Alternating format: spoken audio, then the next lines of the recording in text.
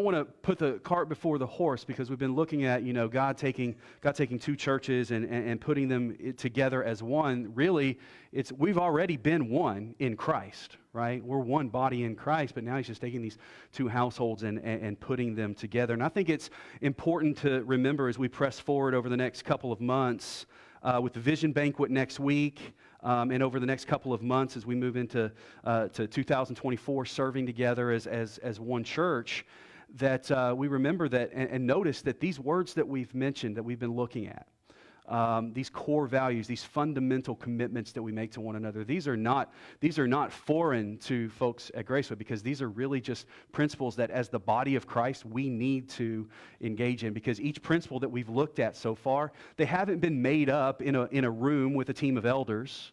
They weren't just conceived out of thin air by Pastor Chris when the church started. These are words that we find within Scripture that we're commanded to embrace, these concepts, and to live our life by as a guide for our life and how we relate to one another within the body of Christ.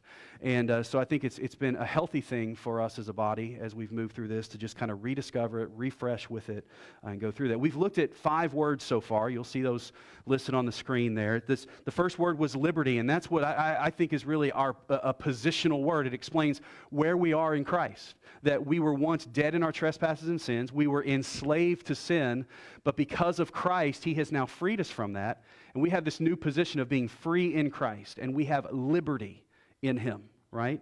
And we have great liberty in Christ Jesus, and we don't have to live by being bogged down by just trying to make myself better, because I'm already made perfect in Christ. His righteousness has been imputed to me already.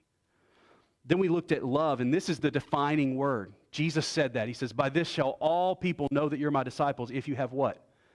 If you have love for one another. This is what defines us as followers of Christ, that if we don't have love for one another, John said, then the love of the Father is probably not in you.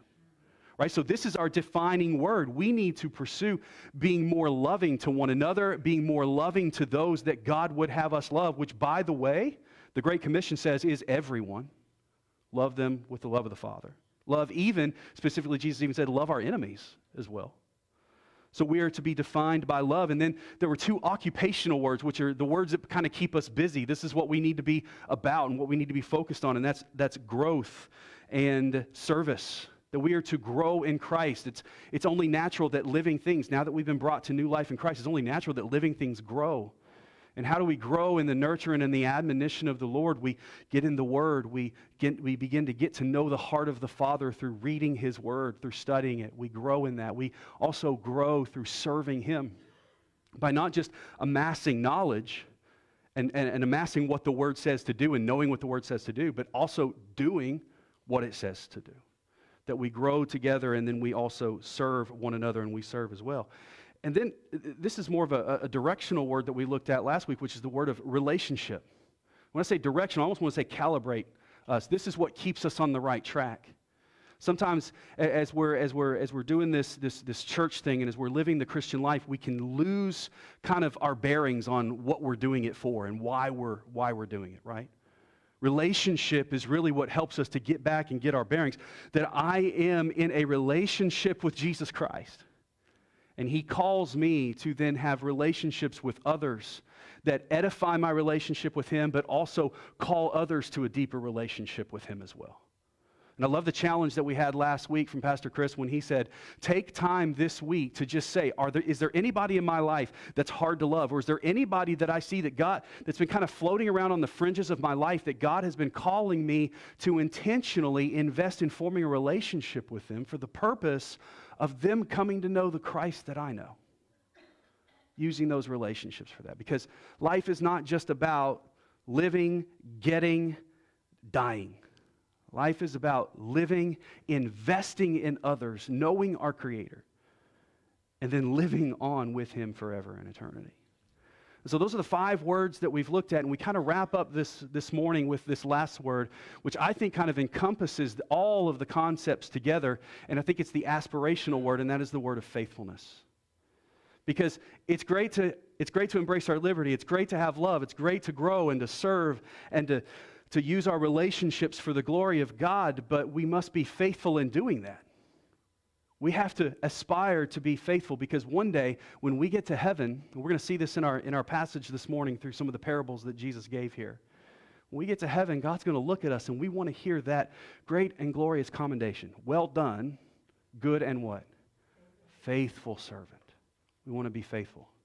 There is a possibility that we could get to heaven one day and not be told that we're faithful, because faithfulness is up to us. Will we be faithful? Will we have a heart that is bent towards always being faithful to God? So let's look this morning at Matthew chapter 24, and we're just going to read verses 45 and 46 right now, and then we'll get to the last part of that chapter, and then we're going to also look at 25 in just a few moments as well. But for our main text this morning, let's look at verses 45 through 46.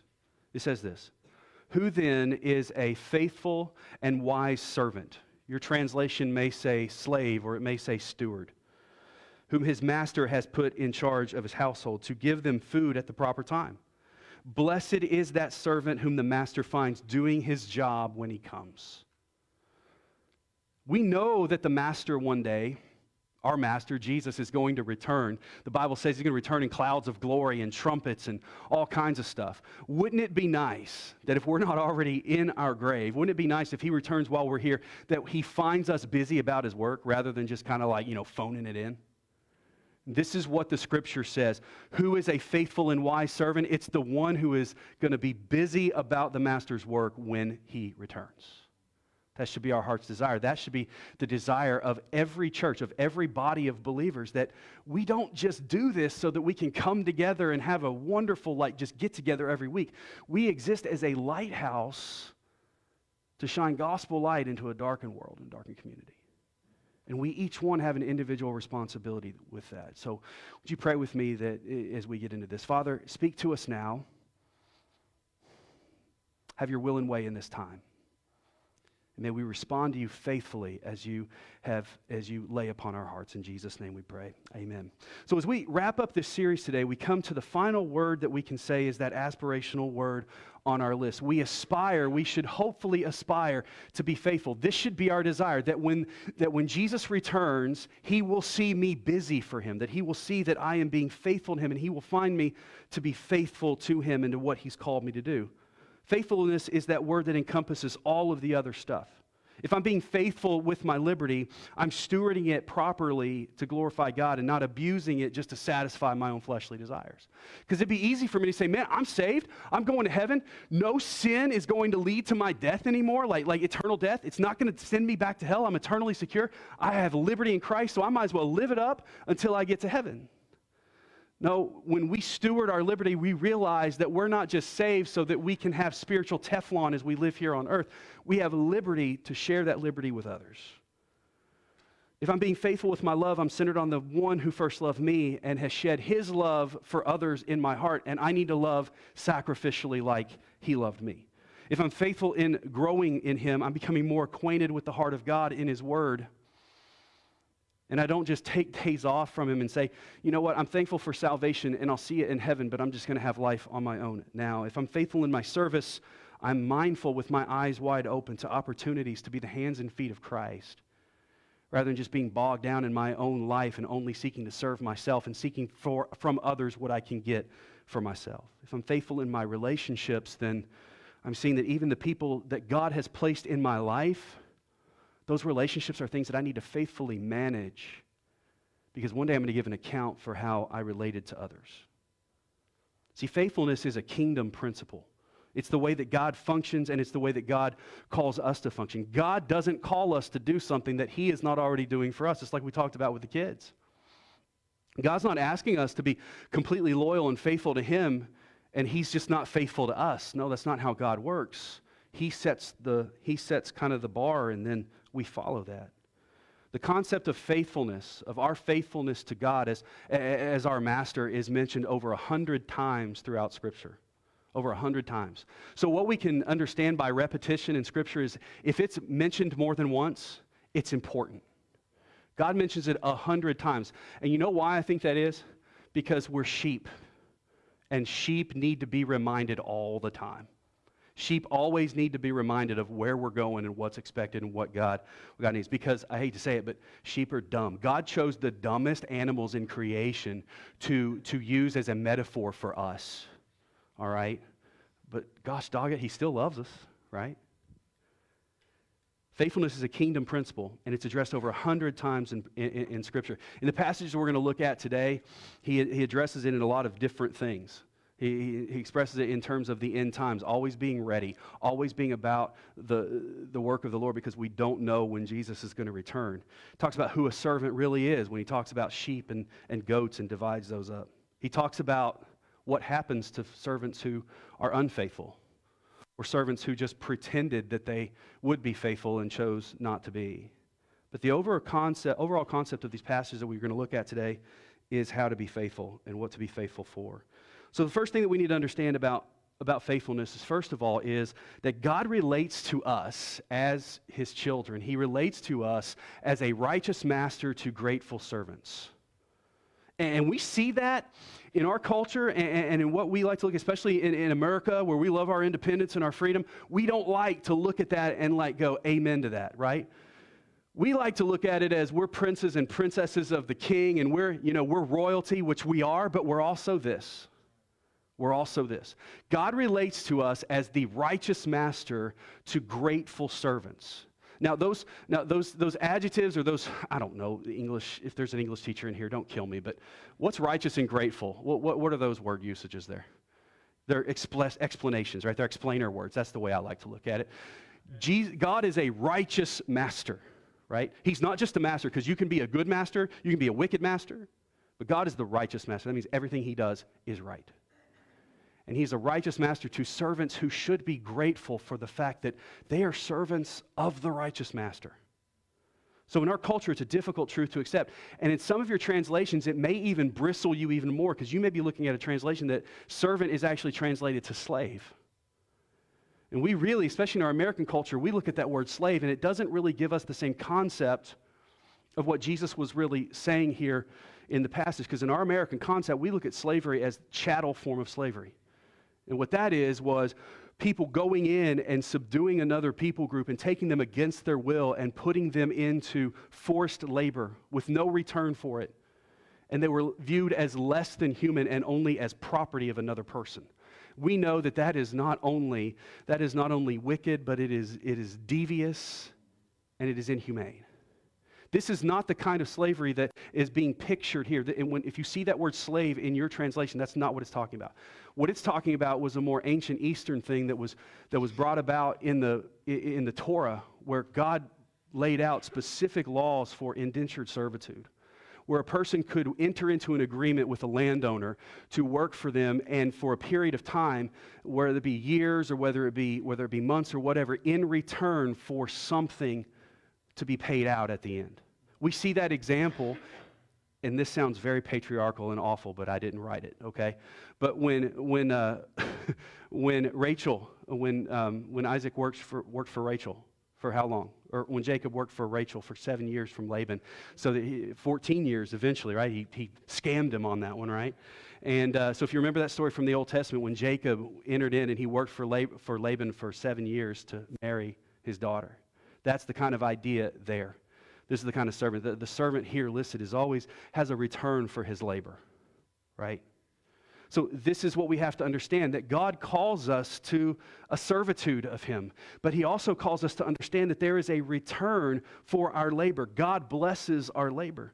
So the point of all of this is that we're trained by society to look at that and see the many examples in Scripture of saying that we are to serve God, that he is our master and our Lord, and we are his servants. We look at that and we're supposed to bristle against that, Lord, and say, no, I thought God was all loving, and I thought God called me and adopted me as his son or as his daughter, and I'm a prince or I'm a princess. I'm not a servant. You're right, you're not, but you also are. Right? We are princes and princesses, but we are also servants of the master. How's that possible? It's because of the transcendence of God's nature. God can be everything and everywhere at all times. And we have this transcendent with nature with God as well. While we are royalty, we are also servants. We are a holy priesthood. Priests were servants of the Most High, so we are a holy and royal priesthood under him. So to properly pursue faithfulness, we have to accept the fact that God looks at us and says, you are my servant. There is an expectation of you. And he says this in the Word. He says, moreover, of servants, it is required that they be faithful. It is required that they be faithful. So the second thing that we see is this, is that faithfulness is a word that's used to describe also the nature of God. So God uses the word servant and faithfulness as something that he wants us to pursue for him, but he also is pursuing faithfulness towards us. So this is not the Lord and Master just lording over us and cracking his whip and expecting things from us that he does not already, first and foremost, provide more faithfulness to us than we provide to him. This is what makes us so fortunate and what bends us or should bend our heart towards gratitude so much. Something I love about God is he will never ask of us anything that he has not already perfectly, completely, and consistently provided through Jesus Christ. He will never ask of us for that. How do we know this? And it's not modeled within his character. How do we know this? In Hebrews chapter 4:15 tells us this. We don't have a high priest who is unable to sympathize with our weaknesses, but one who has been tempted in every way as we are, yet he is without sin. What that's telling us is when Jesus came and lived as a man and put on flesh, he had every temptation we did. He faced every illness and every human weakness that we did, yet he faced all of those and did it without sin, did not respond in a sinful way, did not respond in a fleshly manner. He's been where we are, and when he asks us to be faithful, he is faithful to us as well. Scripture is full of insight to the fact that God is faithful, and that's part of his character and nature. Look at Deuteronomy chapter 7. I'm going to move through these passages quickly, so if you can't find them manually, you can see them on the screen. Deuteronomy 7:9 says, know that the Lord your God is God, the faithful God who keeps his gracious covenant loyalty for 1,000 generations with those who love him and keep his commands. What does it say? The Lord your God is a faithful God. He keeps his gracious covenant loyalty. He's going to be loyal to us, and it's not dependent on whether we're loyal to him. He's just always going to be a faithful God. Always. 1 Corinthians 1:9. God is faithful. You were called by him into fellowship with his Son, Jesus Christ our Lord. So God shows his faithfulness in the fact that he calls us into a fellowship with him. He calls us as the servants into fellowship side by side with our Master. 1 Thessalonians 5:24. He who calls you is who? Is what? Is faithful. And it says he will do it. If he said he will do it, he will do it. And it's just as sure as if it's already been done. 2 Thessalonians chapter 3 says, but the Lord is, beginning to pick up a theme now, the Lord is faithful. He will strengthen you and he will guard you from the evil one. That word, the word faithful there, or that word talking about servants is pistos, which just defines a faithful person that shows themselves to be honest and having integrity in a business transaction. This is the way God is with us. He means if I've made a promise to you, I look at that as a contract and I will not break my contract. This is how he is faithful to us. This is the way God's faithfulness is defined each time. He's always faithful, never unfaithful. Now with us, we are sometimes faithful, sometimes unfaithful. You hope that by the time the whole life is over with, there was more faith and not unfaith. You hope. And you hope as you grow that the part kind of diminishes and the faith part grows. But with God, it's always faith, never unfaith. Always. He always discharges his duties and he does it completely. He always can be trusted as both our heavenly Father and our heavenly righteous Lord and Master, meaning that as he guides us, as he commands us as his servants, he will never command us with more than we can bear through him, and he will never command us into something that is harmful, that will bring us to spiritual harm. Never. Psalm 106 tells us that in his faithfulness, he's also faithful to bless those who are faithful to him. So what do we get? We get a return in our service. We are not chattel slaves. We are servants that receive a reward. Psalm 101 says this, my eyes favor the faithful of the land so that they may sit down with me. What does it say the blessing of faithfulness is? that we draw closer to him. Kind of gives you the picture of after a night out on the fields, when you return from a long night and you come in and you see your master sitting there with a campfire, and he's got if it's hot outside, he's got some cold iced tea, or if it's cold outside, he's got some warm coffee. He says, sit down, let's talk for a little while. That's the kind of reward that we have for faithfulness to God. We are drawn to the heart of God, and we are drawn to see him in a more clear way. So God is faithful to us, so what should our response be? And that's the third thing. The response to his faithfulness to us should be, the third point, that the normal outflow of a believer should be a life of faithfulness with all that God has invested in us. If God has given us all of this and we deserve none of it, doesn't he deserve our faithfulness too? You see, the proper mindset of being a servant of God or a steward of God is that nothing that I have came from anywhere other than God. Everything came from him. And so because he is such a righteous and benevolent master and has given me all of this, I need to be faithful with what he's given me. And I need to invest that for his glory. That I don't just spend everything I get. That I invest it and grow that for the glory of God. And throughout the New Testament, commendable servants of God are repeatedly referred to as faithful or the faithful ones. There are also those who are referred to as unfaithful. And we see a completely divergent track and path for the faithful and the unfaithful. Completely. Trust me, we want to be on the faithful path. And what we can take from this is the understanding that God is obviously interested in our faithfulness. Matter of fact, I repeat this again. Moreover, it is required of servants that they be found faithful. Didn't say that they be found gifted, that they be found strong, that they be found highly educated, that they be found skilled, that they be found great with whatever. It says that they be faithful with what they've been given. This is what God's looking for. He's looking for our faithfulness.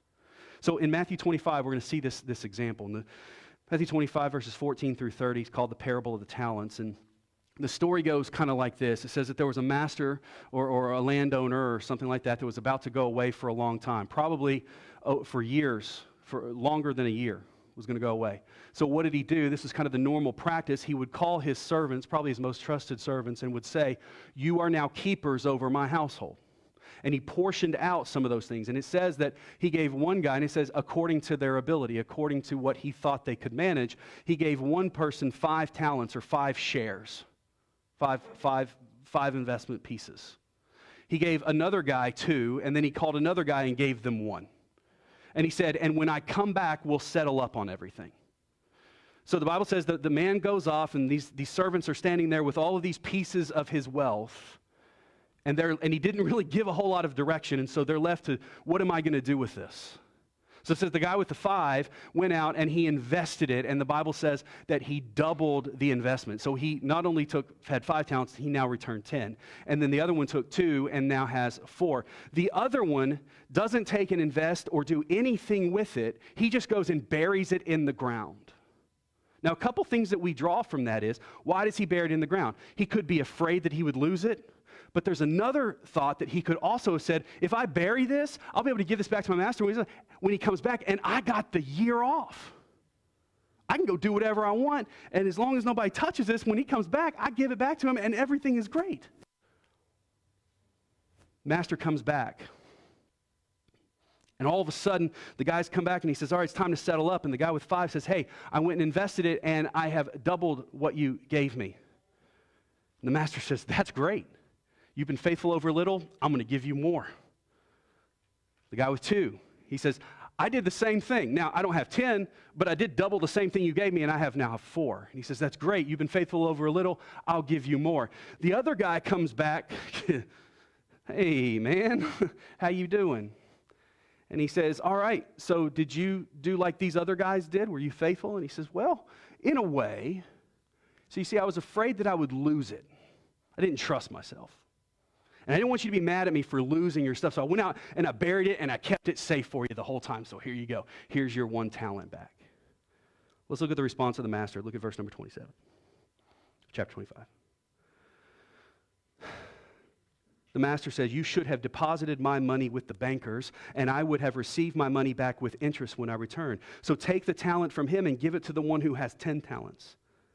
For to everyone who has, more will be given, and he will have more than enough. But from the one who does not have, even what he has will be taken away from him. And throw this good-for-nothing servant or wasteful servant into outer darkness, and there will be weeping and gnashing of teeth. That outer darkness in the parable refers to being cast out of his employ and just out there. We look at it and think, man, we spiritually begin to apply this, and we think, how important is it to be faithful to the master? How important is it to be faithful to the master? It's really easy to get wrapped up in the harshness of the master's response, but what we really need to hone in on is on the urgency of the issue. See, the issue here is the matter of faithfulness in matters of stewardship. See, stewardship is a term that we use to talk about how we manage what God has blessed us with. We can't even come to understanding stewardship until we come to understand that God is over everything. Meaning that house that has your name on the mortgage, it's actually God's. The car that you're driving around, actually God's. The kids that you have, actually God's. And sometimes I'll look at my kids and say, God, why in the world are your kids acting like this? No, I'm teasing. They're your kids when they're acting bad. No, okay. Anyway. Right? It means everything, we kind of understand that, all right? We understand that everything is God's, so we have to look at everything in a matter of, how am I managing what God has given me? How am I managing? We look at financial stewardship, which in the Bible is illustrated by the tithe, right? That we would give 10% of our first fruits back to the Lord's work, or to the storehouse, which the storehouse is no longer just the one temple there in Jerusalem, but it is the local household of faith, the church where we are part. Tithing requires to be obedient and to be faithful in that obedience. So I don't know about you, but most of us don't live where 10% is not a big portion of what we have, a meaningful portion. Faithfulness in giving is always going to be blessed, though. God promises us this, that as we give, God will always bless. There will always be a return. Now, is it dollar for dollar? No. It may not even be dollars for dollars. It might be health for dollars. It might be peace for dollars. But he always returns. There's also evangelistic stewardship as well. If you look at this parable again and you replace talents with the gospel, we begin to see just how serious the matter of faithfulness becomes, because each believer, each one of us have been entrusted. If we are saved, we've been entrusted with the saving gospel message because we've received it. So since we've received it, we also possess it to share it as well.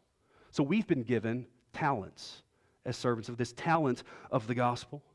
And each time we share the gospel, we're being faithful stewards. But statistics tell us this, that many believers, somewhere around 85% of believers, will live and die without ever sharing the gospel with one other person.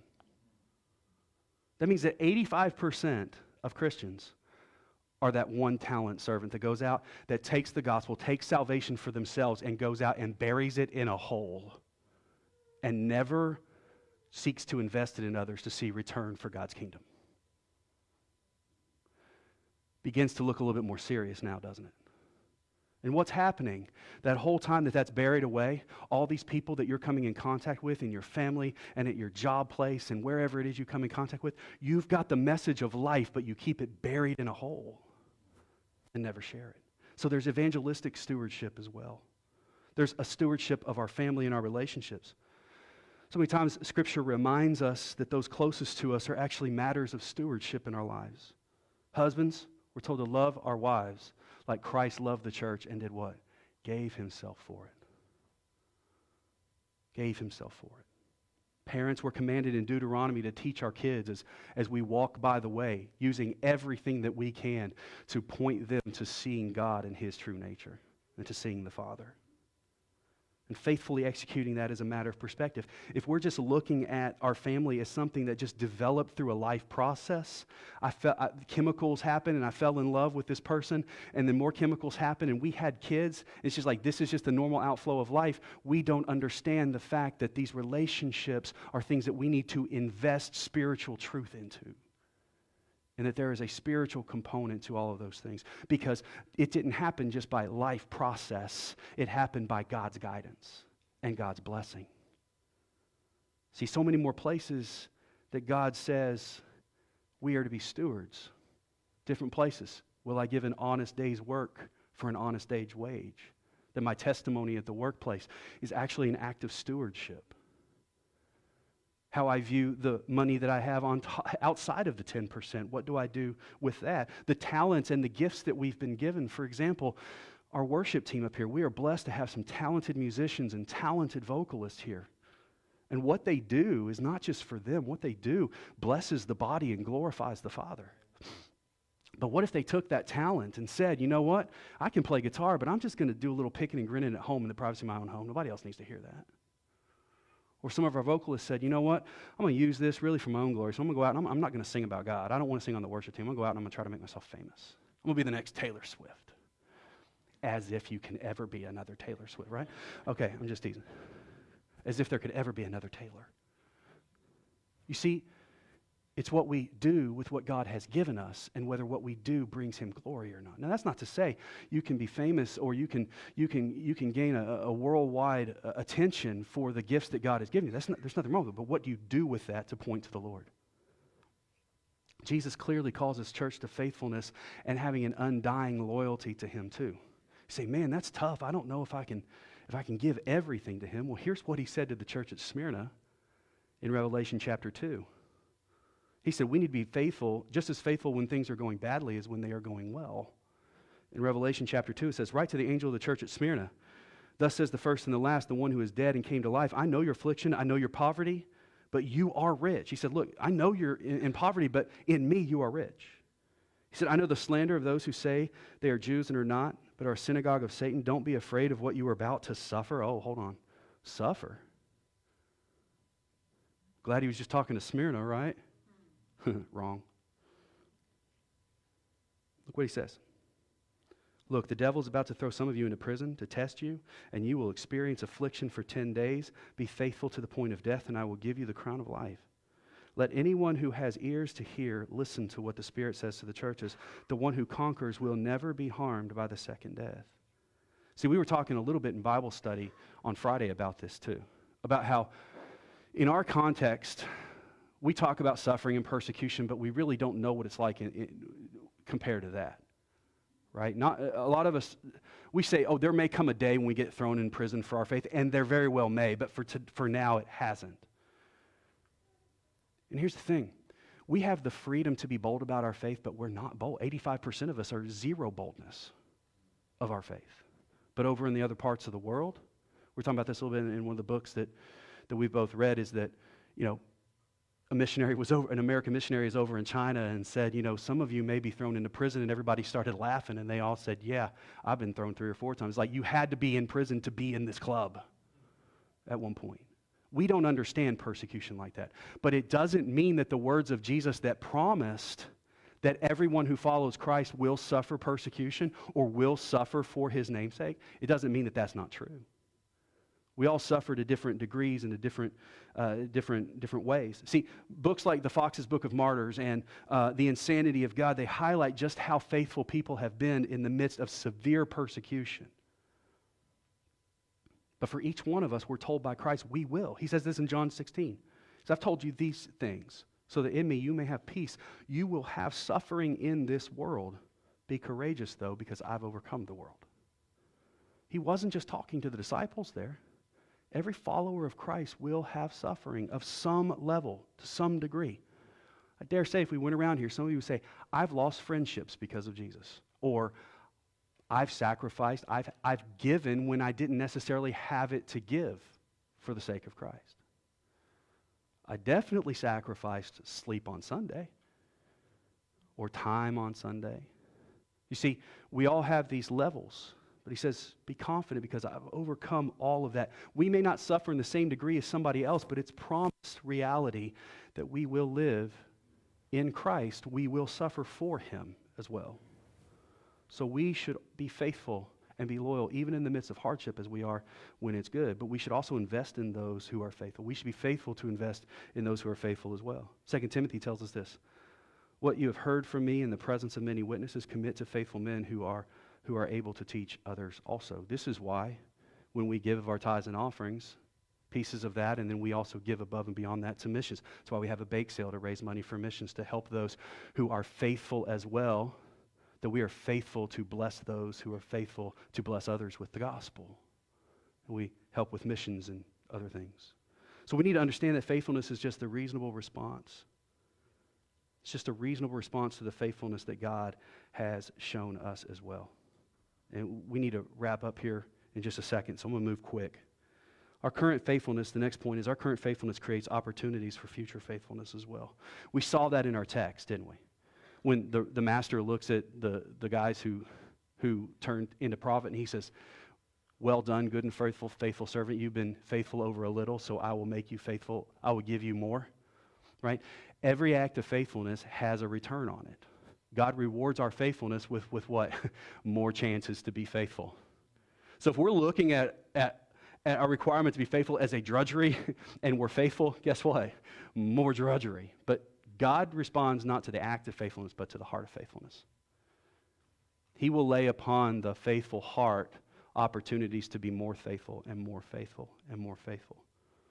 This is a warning in Proverbs 28:20. Says, a faithful person will have many blessings, but one in a hurry to get rich will not go unpunished. It's a warning that if we want to cut corners with God, we can't do that.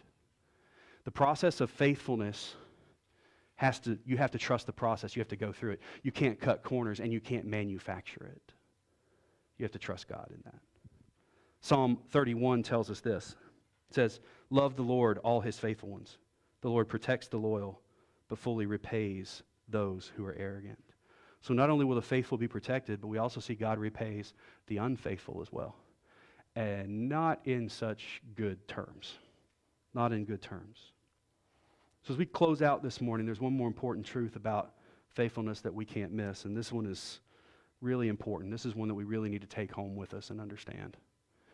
Is that faithfulness is not about how much you have, but it's about what you do with what you have. It's about what we do with what we have. See, it can be really easy to look at these passages and be like, man, God's just all about production. God's just all about like turning out the product. No, he's all about our faithfulness. He's all about us being faithful with what he has given us. And when he knows he can trust us, then we have more to be faithful with. But it's not about amassing more. It's about being faithful and trusting God through all of it. Great example of that is with the story of the widow who only put in two little pennies in the offering plate. One day Jesus was hanging out in the temple and his disciples were with him there in the temple, and he was standing over by the offering box that was in the temple. See, in the temple they didn't pass a plate either. They were post-COVID, before COVID, right, with their offering, okay? So he's standing back by the offering box in the temple, and we know it was a metal box, probably a black lock box that, sat back by the back door. No, I'm just teasing. But it was because every time, the Bible says, every time somebody would come and put an offering in it, which they didn't have paper money back then, and they didn't have text to give and all that type of stuff. So when you gave your offering, it caused attention. And the rich people loved it because they come in and they have their big boxes and they pour it out, and it's like this big loud clanging sound all over the temple that echoes throughout the temple. They're like, yep, millionaire Eddie, he gave again. That's good. And so Jesus is watching them come up, and it says he's just standing there, over there by that box, and he's just observing it. He's just watching it. He's not doing anything. And he watches the rich people come up and put, and it just made this loud sound, and then this little widow comes shuffling up. And she gets down in her purse, and she pulls out 2 little pennies. And it makes hardly a sound. It's 2 little pennies. Clink, clink, drop in. And as she walks away, Jesus looks at his disciples and he says, I want you to take note of something.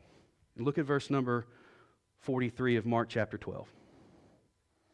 So summoning his disciples, he said to them, truly I tell you this poor widow has put more into the treasury than all of the others.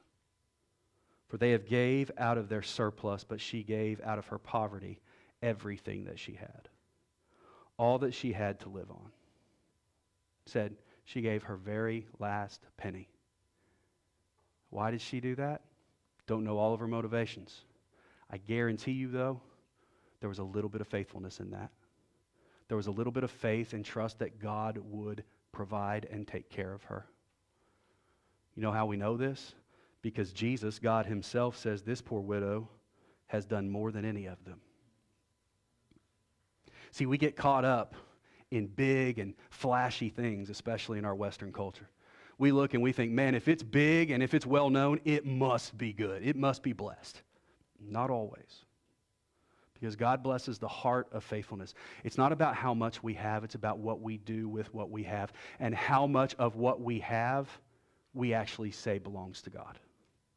See, those who give out of their surplus, the temptation is, I'm not saying that's what they do, but the temptation is to say, okay, God, I'll give you this, but I'm not going to give you to the place where it causes me to trust you for the next thing. I'll give out of what I can afford to give and it not affect what I feel is secure over here. But she gave everything. It was about what she did with what little she had. All of us are challenged to be equally faithful regardless of how much we have to be faithful with. This is why God is such a righteous master. See, when those guys came back with the talents, he didn't expect the guy with 2 talents to have 10, just like the guy who had 5 to start with. He was just as pleased with his 4 talents because he only had 2 to start with. And if that guy with 1 talent had come back with 2, he would have been just as pleased with him. But look at this other servant that we saw in chapter 24 when we opened up with those 2 verses. I saved these last verses because they're pretty difficult. But I want you to see this because I think this is something that we really have to apply to the church today as we are seeking to be faithful. The wicked servant, Matthew 24. Let's read again in verse number 45.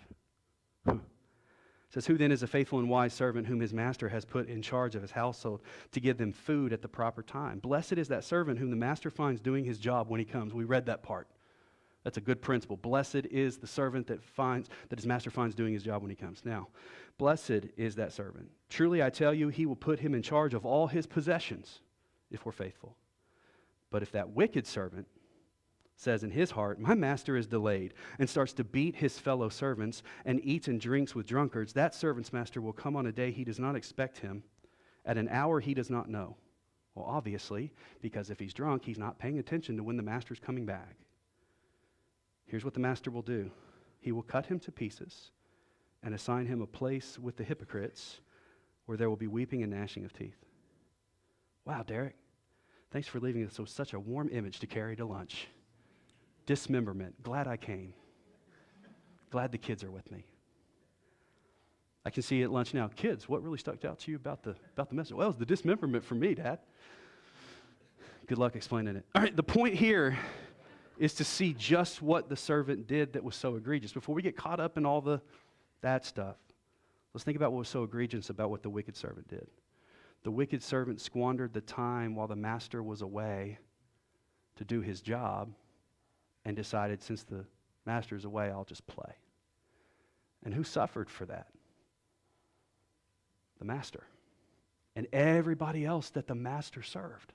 All the other servants as well. What did he do? He partied up so much, and what did he do? It says he went out and he beat his fellow servants. What did that accomplish? Well, I'll tell you what it did. It made them less productive in their faithfulness to the master as well. And so then overall, his idea wasn't just that I'm going to not be productive, but I'm going to make everybody else around me not productive too. I'm going to distract them too. Here's how this plays out today for us, I think, as the church. As a church, we have to be very careful that we don't beat each other while we should be faithfully working together in order to be about the master's work. See, God has given the church, he's given us this beautiful talent of the gospel. He's given us the message of the gospel to sow far and wide. But what do we constantly hear coming out of churches so many times? The church is known more for what we're against and who we're against than what we're for and what we're about. And we also, through centuries, have spent most of our time beating up one another because I don't agree on this or I don't agree on that. And we beat one another up and distract one another from the real work that we need to be doing of sharing the gospel with those outside of the walls. See, I'm a firm believer that if we focus on reaching people with the gospel outside of the walls, God, through the Holy Spirit, is going to make sure that he takes care of the unity inside the walls. Because if we're focused with God's heart on his heart for others, he's going to fix our heart on our heart for each other. I can't say it again. Don't ask me to repeat it. If it didn't make sense, that's cool. Just let it lay. Again, the Church of Christ has been given this message, has been given this ability to grow the kingdom of God. And we've been given all we need to invest. And it all comes from him. All we need to do is share it. But will we be like that one who says, I've got it, I'm just going to bury it? Will we be like this one who says, you know what, I want to do my own thing. I want to do my own thing. I'm going to be so distracted by all this other stuff that I forget what's actually important to the master. This is why faithfulness is a word that guides us as a body to be faithful to him, because he is returning and we will have to give a report. So the question is, are we being faithful? So to close out, I want us to consider the truths and the warning. We are servants of the Most High God, and that's a good thing. We're given a responsibility to faithfully manage the blessings that he's given us, and he's going to reward our faithfulness as he sees fit, which will always be more than we could imagine. And we need to be mostly concerned with what we do with what we have, rather than how much more we're getting and how much more we're amassing. But are we being faithful with what God has given? We also need to heed the warning to be careful not to waste the chances and not to waste the opportunities that we have to be faithful, because there will be regret in many different forms. So as we bow our heads and we close our eyes this morning and we get ready for a time of invitation, I just want to